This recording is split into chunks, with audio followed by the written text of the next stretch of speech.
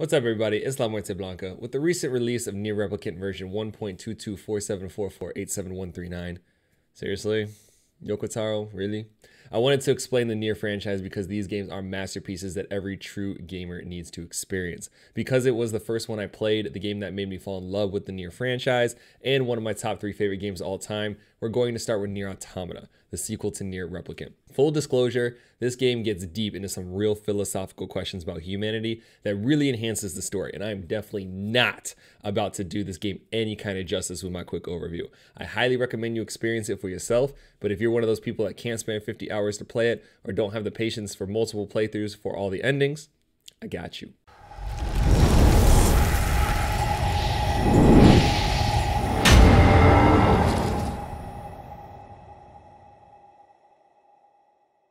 So the game drops you straight into an old school pilot shooter where you and your homies are supposed to destroy this Goliath class machine. Like any game opening raid, the crew ends up getting massacred, but the mission must continue. Your badass ship slash Gundam robot thing busts through this metal door, and because the Japanese developer, you not only do that unnecessary flip thing before you land, but you're also a super hot android chick in a miniskirt named 2B. Yoko Taro, the creator of Nier, is a big believer in Rule 34. So you fight your way through a bunch of machines, including a couple of cranes. You're not sure of your character's motive yet, other than fuck machines, but also you don't get a ton of time to think about this because all the pieces come together, and now you're fighting this big-ass oil rig that looks like it failed this Transformers audition. 9S, a scout-style android that specializes in hacking, comes to help. He means well, but he'll very quickly get annoying with his bullshit throughout the game, but more on that later. He can't fight and ends up getting messed up. You come to his rescue, but the bad guy's still alive. So instead of calling in some giant weapon to help, you decide to just stab him in the face. Apparently that works, but your victory is short-lived because 3 more of these damn things pop up. Your only option is to touch black boxes giggity, and blow everything up. One of the perks of being an android is that they can just transfer their consciousness into the next unit once you die. So you magically reappear on the bunker, which is basically the name of the android HQ in space. You learned that a long time ago, aliens invaded Earth and basically eradicated human civilization by attacking them with machine life forms, the same machine life forms that you were fighting in the last mission. The few survivors were able to escape to the moon and started launching counterattacks with an army of androids. How they built androids on the moon, not sure, but they made it work. However, these counterattacks have proved all but useless in repelling the invaders. Now this android army known as Yorha is determined to make a big push toward what they call the glory of mankind. And because, fuck machines. Your commander tells you to meet up with a resistance camp set up on Earth for a recon mission. You get to Earth and you can tell it has been a long ass time since the machines kicked humanity out because everything is in complete ruins. You meet up with the resistance camp leader, Anemone. I guess human names are getting weirder as we get further into the future. Anemone needs help investigating machine sightings in the desert. So for the glory of mankind, and because you received a direct order, you decide to help. You run off into the desert to beat the shit out of a bunch of machines, but while beating them up, one thinks he's slick and tries to burrow away. Nah, little homie, you about to die. So we chase him through the desert housing complex. Deeper into the complex, we come across a whole group of machines doing weird shit like humans. Taking care of babies, acting like babies, having weird machine sex. Again, Rule 34. Because we crashed their weird machine playdate orgy thing, we get jumped by a bunch of them until they start going crazy and make this robot cocoon. Out of robot cocoon pops out Ken doll version of Pegasus from Yu-Gi-Oh! And all he does is look at us. Apparently that's enough for 2B to kick his ass. Maybe she's not a fan of missing genitalia, I don't know. So after stabbing the shit out of this dude twice, then they ask if he's a machine. I guess it's shank first, ask questions later. We don't have time for answers though because out of the stab wounds, another more pissed off Ken doll style Pegasus emerges and the place starts to crumble. We dip and the naked dudes get away. After reporting back to the resistance camp, the commander informs us that they lost contact with some other Yorha android units. We go to investigate and find ourselves at an amusement park being run completely by the machines. Strangely enough, these machines aren't hostile, but if you're like me the first time you came here, you killed everything anyway because fuck machines. But then I low-key felt bad when I accidentally sliced the nice little robot family who were just visiting the attractions. Whoops. So after fighting a parade tank and riding a roller coaster, you find the source of the lost Yorha signals. Bad news is it's a badass opera singing robot that not only has all kinds of weaponry, but can also attempt to hack you, which is how she killed all the other androids. Good news is, it's one of the best boss fights in the game, with one of the best music tracks I've heard in a boss fight ever.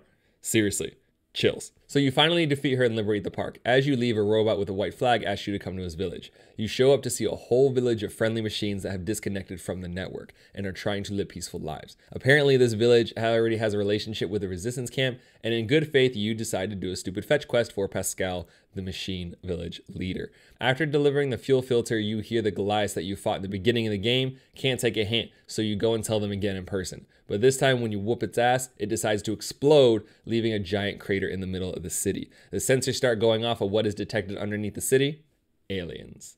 As you explore the underground tunnel to seek out these aliens, you find one of the ships and all the aliens inside are dead. The Ken dolls from before reappear. Thankfully, they found some pants, but they're shirtless with leather pants. Again, Japanese devs, Rule 34. They so eloquently name themselves Adam and Eve and explain how they, the machines, destroyed their creators, the aliens, centuries ago. Huh? Apparently, this was key intel that never made it to humanity or the androids. The machines can evolve and become aware. They surpassed their alien creators and had no use for them, so they killed them. But humanity intrigues them due to all the fucked up things we do to each other, like kill each other for dumb reasons. So they want to capture those that remain on the moon and examine them. 2B and 9S are all like, nah, fuck that, and they fight Adam and Eve off, at least for now. The commander says the Council of Humanity needs to deliberate on the information that they just received, but in the meantime, you need to gather intel on Pascal. But Pascal directs you to a forest kingdom of machines that also cut themselves off from the network. You decide to investigate. They naturally all start attacking you because they're just trying to protect their king, and you naturally slaughter everything on your way to the king. And when you finally make it, all you see is a weird machine baby looking thing. Then it gets stabbed in the head by another hot android lady. Japanese devs, Rule 34. She escapes, but before leaving says Command betrayed you. What? What does that mean? How? Command tells you that she's a dangerous A2 unit that deserted the Yorha long ago, but naturally any other information beyond that is classified. That sounds sus as fuck. You try to get more information about Hot Lady Android Chick from Pascal, but he's completely useless. Then you ask Anemone, and she's completely useless. But hey, in exchange for absolutely nothing, can you do guard duty for us on this carrier? So before you even get there, naturally the damn thing is under attack by a full fucking armada, and we're about to fight off everything with our tiny little fake Gundam suit. Everything including this giant machine wheel fucker that has laser eyes and EMPs. So after a multi-tier boss fight, you decide to take a cannon and unload in its mouth. But that just pisses it off, so it stands up like, you can't hurt me, I'm the Juggernaut, bitch! Shout out to everyone who actually got that reference. Let's be real for a second. The thing looks like a giant metal dick with arms. Japanese devs, Rule 34. Pascal saves you from getting smashed by one of its giant metal arms, but then proceeds to just float around and being annoying as fuck as you clear out most of the waves of machines after that. All while this is taking place, 9S has the great idea that if shooting it in the mouth doesn't work, let's just shoot it in the mouth with something bigger. So he sends a giant, large phallic looking missile into Whalebot's mouth, and then a nuke level explosion goes off. Apparently that worked. You wake up, Whale Boy lost his whole face, and you have no idea where 9S is. As far as I'm concerned, good riddance, but 2B is a nicer android than I could ever be, so she goes looking for him. Somehow he ends back up underground in the caverns where you found the aliens, and you find yourself in this weird city created by Adam. Apparently he doesn't like color, but he really likes cubes. He also found more clothes, so that's progress. He also is likely a masochist since he enjoys getting his ass whooped by you because he starts laughing halfway through the boss fight. And likely into BDSM as well because he has 9S practically crucified. 2B apparently isn't into that because she just straight sashimis the hell out of Adam and takes 9S back to the resistance camp. While 9S is recovering, Pascal says there's another machine group that wants an alliance with Pascal's village and asks 2B to accompany him as they're not sure what to expect. As you could guess, this meeting wouldn't go well, but who would have thought these machines would form a crazy religious cult? Like any good cult, they plan to become gods by dying. And it's nice that they want to have you join them to be a god too.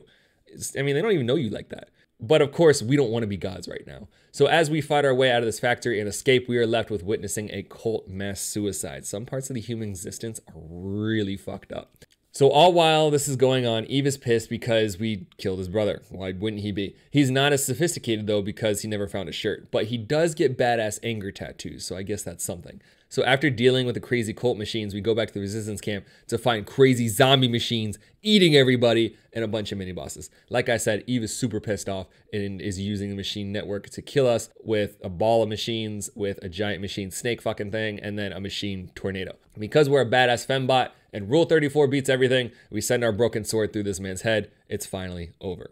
Wrong. 9S got corrupted when hacking into Eve, and 2B has no choice but to kill him. She's sad because even though she's killed a bunch of Yorha units during missions, none have gotten so close to her over the course of a mission. This is a big moment story-wise because throughout most of the game, 2B was this hard-ass, emotionless waifu, but as the relationship with 9S got deeper, she started to slowly change, and you can see her character progression throughout the game. By the way, has anyone noticed that after all of her battles so far, the only damage she has taken is the front of her skirt got ripped off? No? Just me? Rule 34 strikes again, maybe? Wait a second. The machines are still alive? What are they doing? Oh shit, is that 9S? Apparently 9S left his personal data on the machine side during some hacking he was doing during the game. 2B confirms the machines have gained emotion and consciousness, and that's it. Roll credits. GG's everyone. We're done. Just kidding. We got to do it all over again. This time, though, it's slightly different because we are going to get the perspective from 9S and his hacking minigame, which is cool at first, but then stupid and tedious by the end of the game because it's just the same set of minigames over and over. You also learn that the pods are communicating with each other and sharing data, which will be an important piece of information later on. The most interesting parts about this playthrough, though, is the extra information you get about the machines through 9S's hacking. Almost makes you feel bad for killing all of them. Almost. For the sake of time, I'm just going to briefly skim over some of the points just to fill in the different pieces that added to the story. For example, Opera Lady Bosch just wanted to be noticed by Manbot and became obsessed with the human definition of beauty. Turns out it didn't work. She went crazy. Probably would have better luck if she did a hot tub stream instead. Adam and Eve are researching humans throughout the journey and take on the qualities as they learn, probably why you see them putting on more clothes throughout the game. Forest Kingdom started from a group of machines wanted to be a family. King died, so they put his consciousness in Baby Machine, and then that's why they're trying to protect him. This makes A2 look like a total bitch for stabbing Baby King in the face, but it is what it is. Whale Boy, who ate that missile, just wanted to be loved. Just wanted to have a mother. While 9S is knocked out and 2B is fighting Adam in the weird white block world, 9S has this whole conversation in the machine network. It's important because he's learning all kinds of stuff about the machines and their evolution, but the best thing that happens during that entire conversation is that he gets called out by Adam for wanting to fuck 2B. Got him! After 2B saves 9S and goes to make friends with machine cultists, 9S is back at the bunker snooping around and comes across some shit. The Council of Humanity was established as part of Project Yorha. Some of you might be saying, yeah, so? Think about it. Think about it. Why would the Council of Humanity be created after the androids? The commander knows why. Mankind no longer exists. What the fuck? Then what the hell have we been doing this whole time? Humans never actually went to the moon. They were just dummy signals set up in advance by a server. Humans were extinct before the aliens even attacked, and now the aliens are dead. So it's just androids and machines. So why the fuck are we fighting? And aren't the people at the resistance camp human, or are they androids, or do we just forget about them? What's going on? Commander gives 9S the secret file with all this information and lets him choose his path regarding the information. This whole story just blew up, and everything we've known up to this point was a lie. Your final boss fight is also a little different because you spend part of it fighting Eve in the network, which explains how he could have gotten corrupted and left his data on the machine side. After fighting the final boss battle, you get a very similar cutscene, but 9S's retrospect is slightly different. Credits roll. GG's everyone. We're done now. Wrong. There's a whole second half to this game. So far, we've seen endings A and B, which was 2B and 9S. And technically, those aren't even endings because we still have a second half. Now we're about to see endings C, D, and E. Even though we all know she's a fucking liar, the commander is reporting that the humanity wants to launch an all-out attack on the machines after the deaths of Adam and Eve. Glory to mankind! The raid happens and a lot of Yorha units are getting overwhelmed because the machines are evolving. Naturally, we go down and help beat up the bots, but then all the android units other than 9S are getting attacked by a virus. 9S saves 2B, but the virus corrupted all the other android units and now they're starting to attack us. Like after the first boss battle, 9S and 2B touch black boxes, giggity, and respawn. We go to report what happens to the commander and she's like, we're gonna detain you. You're contaminated with a virus. And we're all like, fuck you, we're not. Why don't you believe us? But it doesn't take long for the commander to realize that she fucked up because now everyone on the bunker is getting corrupted. We protect commander all the way to the escape pod only to find out she's corrupted too? We're all that's left. 9S and 2B are the last remaining members of Yorha. Everything is fucked. In order to protect 9S, 2B takes control of this flight unit and yeets his ass across the map. She stays to fight, crash lands, and starts getting corrupted herself. After the most annoying walk in the entire game, it finally seems like it's all over. Wait, what? What is A2 doing here? There aren't any more machine babies to stab in the head, so what are you doing? As A2, you fight off the corrupted Yorha units and protect a crippled 2B, but it doesn't matter because 2B is getting corrupted herself and accepts her fate in front of A2. 9S is rushing to help 2B, but it's too late. It's too late as he watches 2B fall to the ground in a pool of blood. A2 killed 2B, and that is all 9S sees before going off in a fit of rage. As he rushes A2 to avenge 2B, this big-ass tower just magically appears from underneath the city, knocking him into the gorge below. The story then branches off slightly where you play both A2 and 9S until it converges again at the end. So we're going to start with A2. She wakes up and now has control of 2B's pod. She doesn't want it though because he's an annoying floaty box thing that won't stop following her and won't shut the fuck up. Like any good mercenary android, she just wants to kill machines. So she stumbles upon a big ass sandworm boss. Right before defeating it, A2 gets EMP'd and has his android version of a vision quest showing how she has 2B's data and memories since taking on her role and her pod. After the fight, her systems are all jacked up from the desert and she needs a fuel filter. Like in the first playthrough, Pascal has a fuel filter, so we meet him for the first time. A2 doesn't like him at first because, you know, fuck machines, but in the end it ends up working out. We have business at the resistance camp, so we go over there, only to get another call from Pascal saying the machine village is on fire. We show up to the machine village and the machines are eating each other? How did they get teeth? They're doing the whole zombie thing again. We take out all the machine cannibals while Pascal escapes with the children to the abandoned factory. Don't worry, it's safe. The cult already committed mass suicide. But it's not safe for long because more machines are coming to raid the factory. We defend against a fucking armada, including tanks, and then take over one of the big daddies for the best rock'em sock'em robot fight I have ever experienced. GG's everyone, we saved the robot children. Wrong! While fighting outside, they all killed themselves? Pascal taught them about fear to try to keep them safe, but had no idea that would lead to something as crazy as a mass suicide because they are so afraid. Rightfully so, Pascal is mortified and asks you to wipe his memory. 9S's playthrough starts with him waking up to two medical androids named Popola and Devila. If you played Nier Replicant or Gestalt, or you're going to be watching my Nier Replicant review later on, they might look familiar. 9S is still pissed about 2B and is a hardcore revenge spree to kill all the machines. He decides to investigate the big ass tower that almost killed him. Turns out he doesn't have the keys. He needs to find the towers scattered around the world to get access. At the top of the first tower is a little scared machine core that just wants help. Fuck machines, this man blasts that shit with the pod laser. The second tower's core needs to be hacked and 9S has another existential crisis about 2B and continues to go batshit insane as his grasp on reality continues to unravel. And apparently that hack leaves 9S all kinds of messed up because you have to do another obnoxious limp walk thing just like you did with 2B all the way to the resistance camp. Devil and Popola save your ass again and they're all like, dude, chill the fuck out. We can't keep healing you like this. 9S is all like, fuck that, fuck machines. The last machine core that needs to be destroyed is being guarded by the operator that has been given 9S orders this whole game before she got corrupted. 9S tries to reason with her, but she don't care and just starts shooting him. Again, she's corrupted, but also probably because 9S is annoying as fuck and she's been waiting to shoot his ass this entire game. Don't blame her. 9S can't fight and the operator is about to light our mans up until A2 saves his ass. Stabs the hell out of homegirl and then just walks off like a badass. But stops to tell 9S that 2B wanted him to be a good person. Yeah, that ship has sailed. Even after she saved his life and knowing he can't fight a combat-focused android because he's a little bitch, homie still takes a swing at A2. He got lucky though, and he fell through the floor while A2 is left to fight another machine with 10 heads. Doesn't matter though, because A2's too clean, easy claps, fuck machines. 9S finally gets back to the main tower, and while he's attempting to hack the tower, gets jumped by a bunch of other machines. Devila and Popola come to assist and basically force his ass into the tower. Seriously, every female character in this game is saving 9S. This man cannot fight for himself. He is truly useless. 9S works his way up the tower and comes across every simp's wet dream. He gets jumped by a mass of 2B units. But he already was way past losing his shit, and his rage fuels him to winning the fight until one explodes.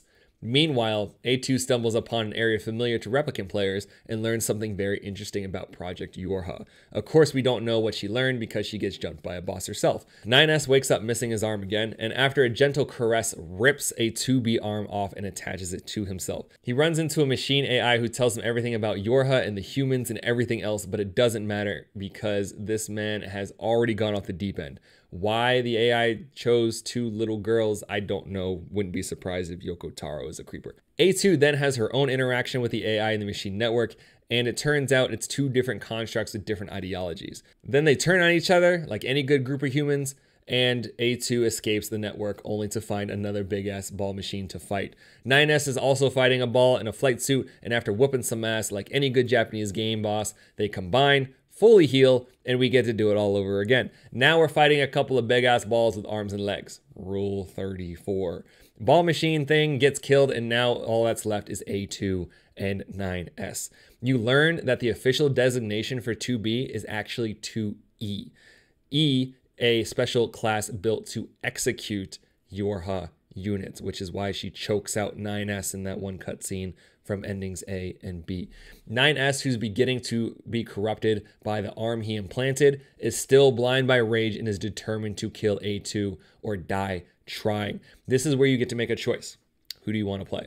If you pick A2, your final battle is open arena 3D combat, where you basically just beat the shit out of 9S while he tries to hack you. After whooping his ass a little bit, you cut off his corrupted arm and hack into a system to remove the virus and fix his logic circuit. After a quick stair climb simulator, you sacrifice yourself to preserve 9S, bring down the tower. GG's, you got ending C. So just like 2B, A2 started as a hard bitch, and then she became a nice, compassionate android trying to save 9S through 2B's final wishes. So again, character development. If you pick 9S, your final battle is a 2D battle, but more like a hack mini game fest like all of 9S's other fights. Again, because 9S can't fight, A2 is about to strike this bitch down, only to be stopped by a memory of 2B's final words. A2 hesitates, then gets stabbed. Thankfully, 9S gets stabbed too, because at this point, I am so sick of him and his stupid luck. 9S has another text conversation within the network, basically starting to realize that he was all fucked up, how the tower has a cannon, but it's not a weapon. It's a cannon to shoot the machine's collective memories to a new world, and that Adam and Eve are asking if 9S wants to join them. You choose if you want to stay or go, but this produces a very similar cutscene. Arc gets shot, which is the name of the cannon. Tower crumbles, GG's, you got ending D. Okay, now we're done. Wrong. When you finally think it's all over and everyone is gone, the pods continue to talk during the credits, and you can choose to try to salvage their data. If you do, you participate in the most entertaining and infuriating credit sequence ever. If you complete it, though, you are rewarded with a final cutscene and ending E. The pods are gathering together to try to repair 2B and 9S. A2 is also seen slumped in a watchtower, which we're not sure how she got there, considering that she fell to the bottom of the crater when that tower crumbled. This final cutscene gives you hope that they might actually survive and come back. Okay, for real now, this time, we're done. I mean, there are 21 other endings, but those are all failure conditions that are worth checking out, but we're not gonna talk about it because it's just a quick text box and you just cut to the main menu. Nobody has time for that unless you're actually playing the game. I'll say this again, because I truly mean it. If this video has sparked any interest in the game at all, please play it. There are so many deep themes and nuances in this story that any recap, including this one, cannot do it justice. Plus, it's just an amazing game that deserves to be played. Again, easily in Blanca's top 3 all time. If you found this video helpful or at all entertaining, please be sure to drop a like, subscribe, and comment. What other games do you want me to explain? If you are a fan of the Yakuza series videos that I've been doing, don't worry, I'm still working on those. I just wanted to take a quick minute to talk about Nier for a second because of the new release. Keep your eyes on the channel for updates, but bear with me. These videos take time. Some of the games I need to replay to get the full experience back, and Blanca's busy with a young family, full-time job, and a growing live stream. If you would like to check out my live stream on Twitch, join our family on Discord, or connect on any of the socials, all my links can be found in the description below. I'm LaMuerteBlanca, and I'll catch you guys next time.